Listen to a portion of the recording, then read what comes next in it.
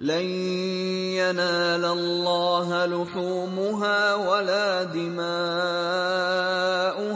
ولكن يناله التقوى منكم كذلك سخرها لكم لتكبروا الله على ما هداكم وبشر المحسنين.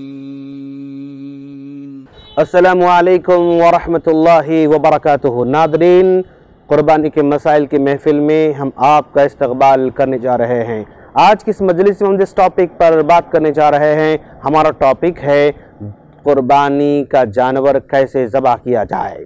قربانی کی جانور کو ذبح کرنے سے پہلے پیارے نبی صلی اللہ علیہ وسلم کا فرمان ہے کہ چاقو کو تیز کر لیا جائے، اور چاقو کو تیز کرنے کے دوران جانور کے سامنے نہ کیا جائے بلکہ اس کی آنکھوں سے ہٹ کر اوجھل ہو کر جانور کے لیے یہ چاقو کو تیز کرنا چاہیے.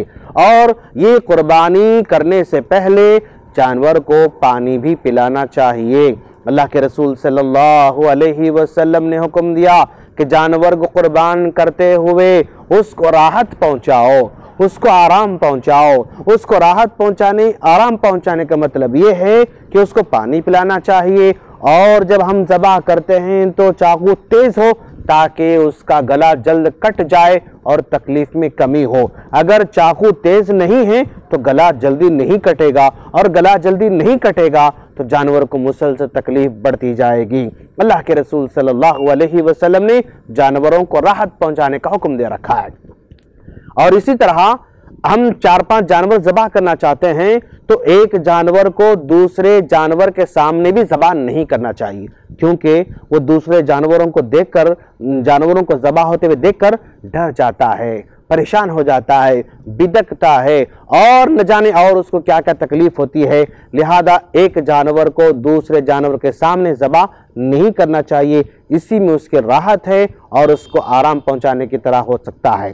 اور اسی طرح اللہ کے رسول صلی اللہ علیہ وسلم جب ذبح کرتے تو اس جانور کے بائیں پہلو لیفٹ سائڈ اس کو لٹایا کرتے تھے.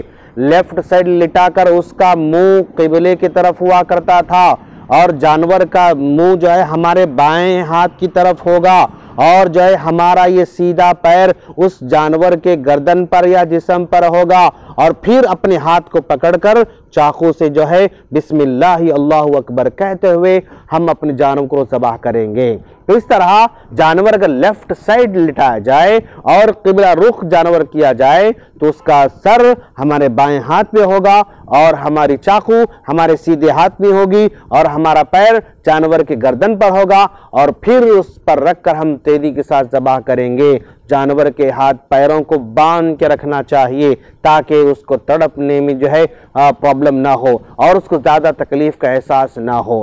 اللہ کے رسول صلی اللہ علیہ وسلم یہ جانور کی قربانی بڑی تیزی سے انجام دیا کرتے تھے، بڑی تیزی سے چاقو چلایا کرتے تھے. صحابہ کرام بھی بڑی تیز چاقو چلایا کرتے تھے تاکہ جانور کو آرام پہنچے اور اس کو راحت ہو. اور جانور کو پکڑنے کے لیے ہم کتنے بھی لوگوں کی مدد لے سکتے ہیں، کوئی حرج کی بات نہیں ہے. البتہ یہ گائے کو ذبح کرنا اور یہ بیل کو ذبح کرنا، یہ بکرے کو ذبح کرنا، یہ سب جانوروں کو لٹا کر ذبح کیا جاتا ہے.